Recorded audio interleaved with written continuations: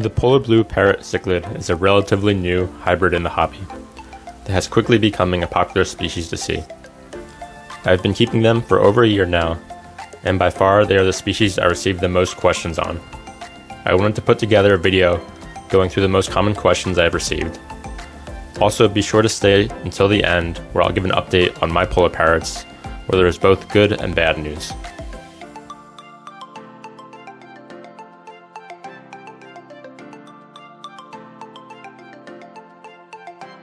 Now, if there is anything I don't cover that you have a question on, please ask it in the comments and I'll definitely respond.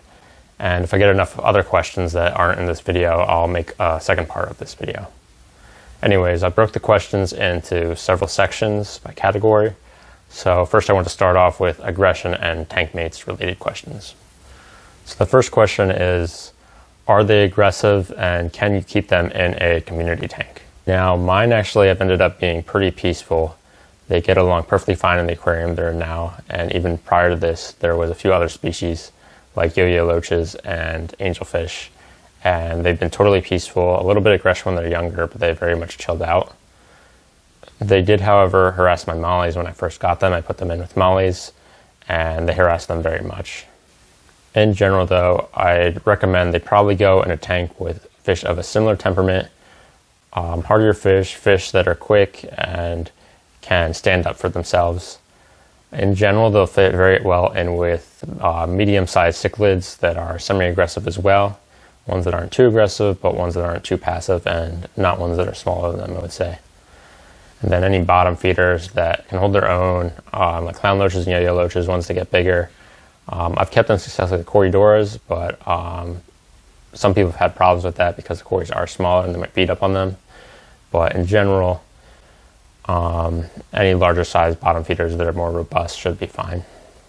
And in general, it's just also going to depend on the individuals and the individual polar parrots that you have, as there are reports of aggressive ones, so you might get an aggressive one, or you might get more peaceful ones like mine, so it's definitely going to be dependent on what you actually get.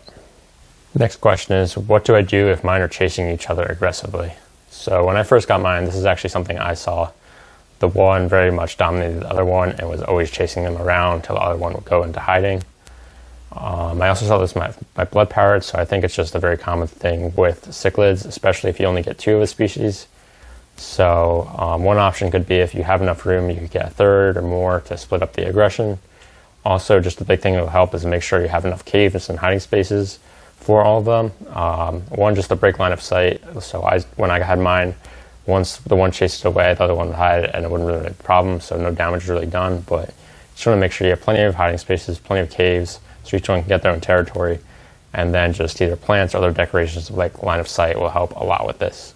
Mine did. As they got older and reached adulthood, they very much chilled out and became very peaceful with each other, so hopefully that'll be the same with yours, although one definitely was clearly dominant over the other. Can you mix them with plants? So I successfully have, you'll see in the back, I have them with plants successfully right now. And I think you can, but the thing is you want to make sure you're keeping hardy plants, kind of treat them as any other cichlid. They are smaller, but they are tough and they do like to dig. So I would say plants that you can attach to driftwood or rocks, such as Anubias or Java fern or mosses, they'll be great. Plants that are specifically like stem plants that have to go directly in the substrate, and it's very important that their roots root into the substrate. They're probably not as ideal because I think they're likely to get uprooted.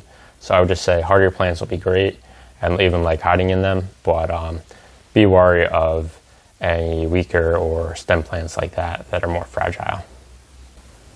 How do my angelfish do with my polar parrots? So I used to keep two angelfish in with my polar parrots. I'd say they were, when I got my polar parrots that were about under an inch, my angelfish were, not adults yet, but about older than juveniles, about medium size. And my polar parrots initially were pretty aggressive towards them. They actually chased them all around. But as they got older, they totally chilled out. I don't have them in this tank anymore, mainly just due to size constraints, because I have my blood parrots growing, getting older, and my clown loaches as well. So I did move them into a different tank, but not for aggression or anything. The thing overall is that polar parrots can work with angelfish or they cannot. I've read and heard from other people who have had horror stories that their polar parrots just beating up on their angelfish. I've also heard many people that said it was successful, like mine. So now the thing I would just say is be cautious with it. If you are going to try this combination, keep an eye on it. Make sure you have a large enough tank. You probably want at least 40 gallons if you're going to try this. Probably 55 is even better. Just keep an eye on it. Make sure no actual damage is being done. No real fins are being nipped, just maybe chasing around.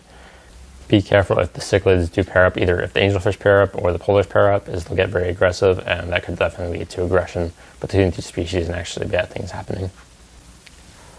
If I were to try this combination again, what I would probably do is sort of what I did originally. Actually, I think it worked out well, but I would do this is get your angelfish or have them, they could either be adults or they could be medium sized, and then get your polar parrots young. This way, even if the polar parrots are aggressive, at least they'll be much smaller than the angelfish, so the angelfish will be able to take it. I think if you had very small juvenile angelfish, they would probably get pretty injured and beat up by the polar parrots.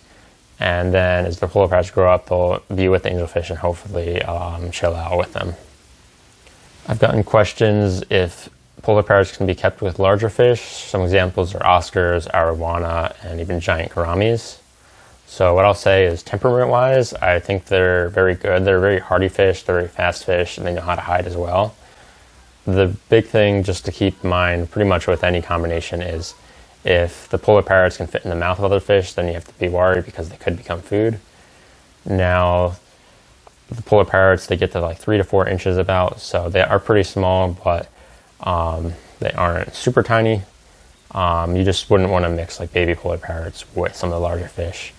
I would say Oscars could work. You just have to really, really careful once Oscar does reach full size because it's kind of right on the edge of it could fit in their mouth. Arowana and giant gouramis and even other monster fish, probably once they reach full size, I'd probably not recommend it because I think the polar parrots are small and could become food. So I probably wouldn't recommend that. Although while they're younger, some of those larger monster fish, it could be perfect tank mates while they're younger, but keep in mind that probably won't work when they're older. Jumping on to some questions on their appearance. Big one is how large do they get? Some of the common measurements thrown out are 2 inches, 4 inches, and even 8 inches. And I think a lot of the confusion comes from a lot of the profiles online right now, because they are such a new species, are just copies of blood parrots. And now they do share a lot of things in common with blood parrots, such as temperament and water parameters. The one thing is they don't get nearly as large as them. I've had mine for over a year, and probably got to their size they are now probably about 6 months in, and they really haven't grown other than their tails maybe getting slightly longer. And from talking to many other people who have kept them for years and years, and reading on forums, that's pretty much the average they'll get to. You can expect them to be between 3 to 4 inches, probably somewhere in between there. For mine, the body size is probably 2.5 inches to 3 inches, but then when you add on the tail, it gets closer to 4 inches. How do you get other colors in your polar parrots? Like I have one with a significant amount of red in the tail. So I think this is mostly just genetic. It really depends. Of my 2 adults, the one has a good amount of red and the other has mostly a darker tail. So it'll probably just depend on genetics. Now, I do feed several foods that do enhance color, so that might definitely be something that helps. And I have also online seen ones that have yellow tails. They're actually sold as pineapple polar parrots. And then it's known that the females, when breeding, get more of an orange-ish yellow stomach. So I'd say it's more like genetics and based on the luck of which ones you get, which colors will show. Now, a somewhat related question, because I mentioned food, is just what food I feed my polar parrots. The main ones I feed them, the main ones they really like, are these Blood Red Parrot Plus, and they are known for color. They're floating pellets, and they're pretty small. I think you can get them in a few sizes. I have the mini ones, and they are the perfect size for my polar parrots, and they love them. The next is I usually get a sinking cichlid pellet just to vary it up, and I just have an Omega-1 one right now. I wouldn't say the brand is too important. The other one is Vibra Bites, and I do actually know, and I just have the standard size, I do actually know they have smaller ones now. If you have small baby polar parrots, that might be better, but the normal size is great for them once they're adults. And then lastly, I just like to fill in bloodworms, and I do like to do frozen ones, a treat of those a few times a week. And then also cooked peas is a great little treat that they love to eat as well. What combination of species is this hybrid from? Now you'll read on a lot of sites that both have profiles for them and sell them. They're a combination of convict cichlids and blood parrots. And this mainly comes from the fact that obviously they look like convicts for their color. They kind of mirror them, just their body shape is different. But because they have the parrot-like beak and face, a lot of people say they come from blood parrots. Now, from reading more into this, and I actually did reference to that likely is where they come from in another video, but reading more into it, it's likely that that isn't the case. People have read convicts and blood parrots before, and pictures of what they got don't look anything like polar parrots. And then so I kind of read more into this, especially on forums. The unfortunate thing is there really is no good sources that have good cited sources to say exactly where they come from. It seems most commonly that they are a mix between Honduran red points, normal convicts, and then with one of them having a short body, a gene deformity. And you'll see pictures of both of those species and the short body deformity, and it doesn't make a lot of sense how that's probably where they come from, some combination of all of those. It's not really known exactly how they were made, but that's probably more likely than convicts and blood parrots. Now with that, I would have liked to find exactly where they came from. It definitely became sort of a rabbit hole to read different things, so I do want to dive into this more and maybe make a full video on exactly where they come from, or at least what evidence is out there to point to where they came from. Next is, how fast do they grow? So now they grow pretty quick in my opinion, except they end up pretty small. So they probably grow between a 1/4 inch to a 1/2 inch a month.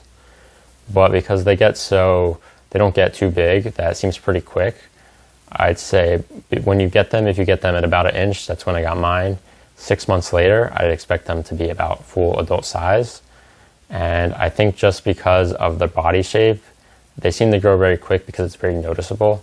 Both the length and the height and just the features they develop, you'll know from month to month that they definitely are evolving. So they feel a bit like they grow very fast in that regard. But I think as far as other fish I've had, to go from pretty small to full size in 6 months is definitely quicker than any other species I've kept, despite they don't get that large. After 6 months or so, really the only thing is maybe their tail. My tail has gotten on mine almost like a fantail-ish. Like if you see longfin oscars, their tail almost is starting to look like that. And then their neutral hump has continued to evolve after the 6 month point, but the actual size of the fish, length and height and width, has not changed. How do you tell males apart from females? So I ended up with 2 males overall. At first I actually thought one was a male, one was a female. A lot of people told me that was wrong, and then definitely after they reached adulthood I saw that was wrong. So overall, males tend to be larger, and they are known to have more color, a darker blue to them. And like one of mine, the tail can show a reddish tint. And if they do have a neutral hump, that definitely indicates that they are a male. The females are known to be more round, and when they are ready to breed, they will have a orangish, yellowish tint to their belly. I had a viewer on a previous video named Chris who mentioned that the female is smaller than the male, and the body of the female is more cichlid-like than the male. The parrot beak is a lot more obvious on the male, and so the females tend to look more similar to just a convict female, where the males are definitely more profoundly parrot-like. And the last thing is, if you do have both of each gender, they are known to just breed very easily. So as long as you have hiding spaces and good water parameters, they'll likely breed. So you'll know probably after a few months of having them if you do have one of each gender. And that does bring us to the next set of questions, which is breeding. So now I have not bred them. I had 2 males. I actually did get a younger one, another polar parrot recently, but still too young to know their gender. So I have not bred them, but I have read a lot on it just from being curious about this species, and especially since they're known for being such prolific breeders. So the first question is, how do you set up a breeding tank for them? So what I would do is set up a 20-gallon. You could do a 30-gallon as well. Obviously you could do larger, but I wouldn't do less than a 20-gallon, but I would say a 20-gallon would be more than plenty. I would put a mix of natural rocks, probably like I have in this tank for caves, just so they have natural hiding places. But they also will breed and like to breed with a flat surface. So like a terracotta pot is great. You could also use like a PVC pipe they can swim in and out of, or like an apistogramma spawning cave. Any of those should work and give them a good place to put their eggs, and then also feel comfortable with having them in there with enough protection. They do like to dig in the gravel and sand, especially when breeding, so I'd recommend having gravel or sand, one of the two substrates. And then lastly, just for filtration, I would just have a low flow, so if you want the fry to survive, a low flow so they don't get sucked up. So a sponge filter will be great. You can also do a hang-on back filter that has an intake sponge to prevent them. I'll put one in the description below of one I used for breeding mollies that I really liked. How often can you expect fry when breeding? From talking to others who have bred them successfully, they say that about once a month, every 4 weeks, you can expect fry. Obviously, it could take a little longer for some pairs, but that's generally what they've said, and they will say that they pretty much breed spot onto that. So unless you have a plan for what to do with the fry, you'll end up with a lot, since they are very good parents and good at keeping them. Is it easy to sell fry? I pretty much see them at local fish stores, any ones I have, always in stock. And because they breed so readily, I would say that it's probably, if it isn't already, going to become a problem to sell the fry. I know there's plenty of online vendors selling them both on eBay and actual vendors, and I always see them at local fish stores. And I'm sure because they breed so readily, the local fish stores have people asking them if they want to take them, even for free. So I'd say probably not. I'd say they're probably going to be one of the harder species to sell all of your fry. I'm sure you can sell a few, but I think they're just going to keep becoming more and more popular, that it'll be harder and harder to sell the fry. I think there's just going to be an oversupply compared to demand. What gender combinations would I recommend? So obviously if you do want to breed, you'll know male and female, but in general, if you're just picking them up at a store, if you can get either 2 males or 2 females or all of one gender, that'll be ideal, just so you don't have to deal with the problem of them breeding if that's not what you want. Now, they are going to be very hard to identify the difference when they're young, and at most stores I've seen them young. I think I've actually pretty much only seen them pretty young. So that is one thing to keep in mind, is you probably won't be able to tell until you have them for a few months. But I'd say if you can get the same gender, that's probably best, so you don't have to deal with breeding and separate them and having multiple tanks. And I've successfully kept 2 males, basically only aggression when they're younger. So I would say between the two, it doesn't really matter. I think the males will probably look cooler, but if there is any aggression, the females will probably be even more chill and peaceful. And just a few last questions, miscellaneous questions to wrap it up. So the first one is, what are all the names they go by? They actually have a lot of names that you'll see in stores and online, just people talk about them. Because they are hybrid, people kind of come up with their own names. Now the most common is Polar Parrots or Polar Blue Parrots.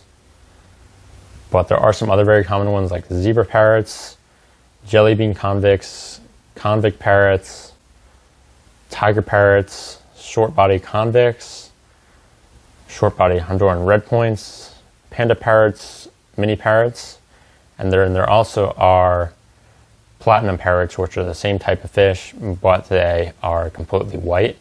So you might see that as well, and you might see platinum mixed in with any of the other terms I just said.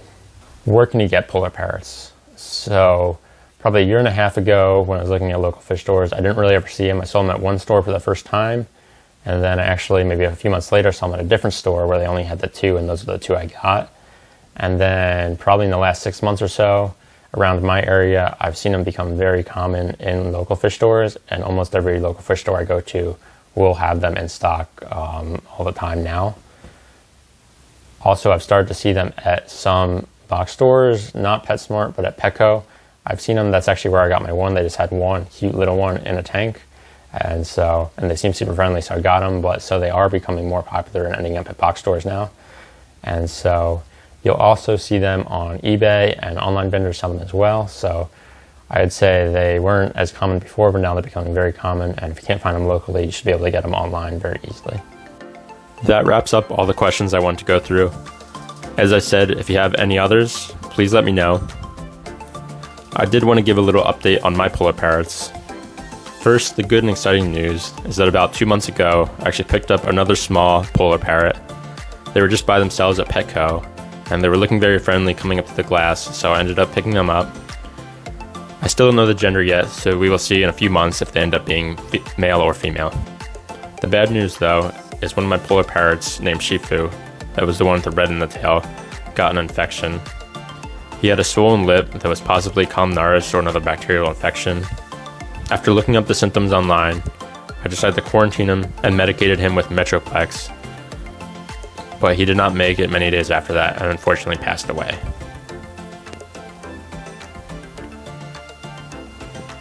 But to close out, I want to thank everyone for watching, and if you found this video helpful, please give it a like, consider subscribing to my channel, as any support is very appreciated. Anyway, I'll catch everyone in the next video.